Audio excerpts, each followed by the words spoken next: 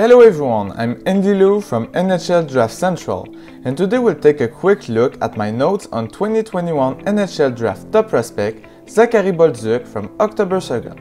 In a 4-0 defeat against Victoriaville, Bolduc finished the game with 0 points, a -2, and 3 shots on goal. Bolduc gets ice time on the PK early on, and he starts his shift strong with some nice stick work to surprise the attacker cutting back and clear the zone quickly. On the PK once again, he shows sound and movement to put a bit of pressure on the puck carrier and get his stick in lanes without totally getting out of position. Once Victoriaville enters the zone, he takes note of his surrounding to establish his opponent's positioning and stay poised to cut otherwise dangerous passes.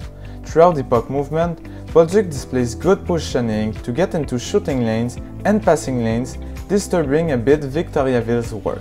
If it's totally reasonable to apply pressure on the puck carrier here, I would like to see him get back to his spot a bit quicker. He leaves a prime shooting threat alone in the slot, which could have been easily avoided with a few quick strides. Again, he could show a bit more quickness in his movement, but he still manages to block the shot. After successfully killing the penalty, it's now his time to get on the power play. Bolduc shows great poise throughout the sequence. Even when facing pressure, he keeps his head up to analyze his options. Once he gets the puck back, you can see him dissect the play, and with nothing developing, instead of forcing a pass to an higher danger area, he calmly gets the disc to the point. Here, Rimouski are benefiting from a 5v3 advantage. It was quickly evident that Bolduc would capitalize on moving around the zone to force defensive adjustments and get open. He communicates with his partner, telling him to move back as he gets to the low circle. Once he gets the puck, he still slowly moves around in what could be compared to a basketball pick and roll. He takes advantage of the few feet of separation he's got on his new defender and hits the post, a few centimeters from this play being a magnificent goal. On the same 5v3, Bolduc once again skates around the defensive triangle to find a shooting lane. Although not very powerful, the shot is still a dangerous one, with traffic in front and a rebound opportunity to his teammate. Bolduc sees his puck poked away in the offensive zone, and although a bit slow to react, he realizes the odd-man rush opportunity and showcases tremendous compete to get on the back check and eventually cut the pass at the other end. Bolduc is clearly tired from a long defensive shift here, which could excuse him from this mistake. But anyway, instead of putting pressure on the defenseman and meeting him higher, he prefers to quickly drop on the ice, which leaves time and space for a decent shot. Victoriaville capitalizes right after. On this sequence, with the counter-attack quickly developing, Bolduc has the responsibility to cover the attacker right beside him. He's a bit slow to react, getting caught watching the puck, which puts him out of range and allows the attacker to make a beautiful assist. Other players committed mistakes too, but I would still like to see him a bit quicker off his feet. On this action, he displays great compete to close quickly the gap with the rushing attacker and separate him from the puck along the board. His nice back check allowed for the defensive recovery. Bolduc gets denied on this offensive possession, but immediately turns the jets to back check.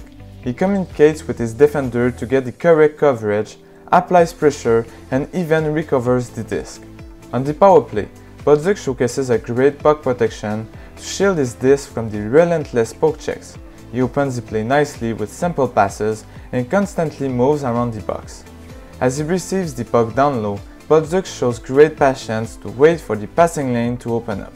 On this zone breakout, Bolduc shows his acceleration and top speed without the puck, which are both average. I'm no skating expert, but his stride seems decent, just a lack of explosion and power. Late in the second period, Bolduc makes an excellent pin down on the attacker in the corner to separate his opponent from the puck effectively, leading to what was supposed to be a recovery. Early on the third period, Bolduc looks to start the breakout for his team. He senses the pressure coming from his right and quickly backs off, showing poise and quickness to make the right decision and not force a play. On this smooth zone entry, Bolduc extends his stick nicely to dodge the defender's poke check. He makes a bit of a premeditated play trying a pass to the point, while his defenseman is not in position, but luckily for him, the referee bails him out. Quick reaction to steal the loose puck even though he started behind, and he opens the play right after. With another opportunity on the power play, Bolduc once again shows his incredible poise to keep his cool even in pressure situations. He anticipates the play quickly and gets into a dangerous position for a great scoring chance. His sounded positioning is one of the reasons why he's such a great goal scorer.